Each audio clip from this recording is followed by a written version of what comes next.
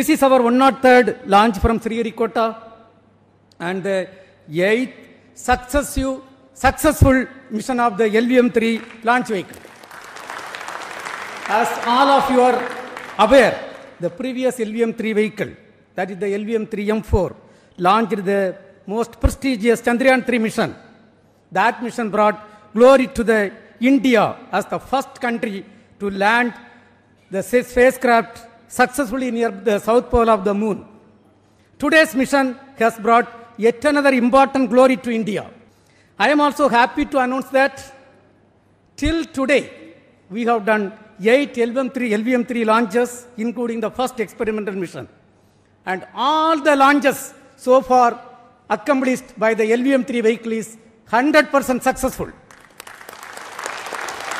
This great success is due to the open work culture of ISRO, meticulous and systematic mechanisms put in place for the review of various activities, and the dedicated, hard and smart work of Team ISRO along with our industrial partners.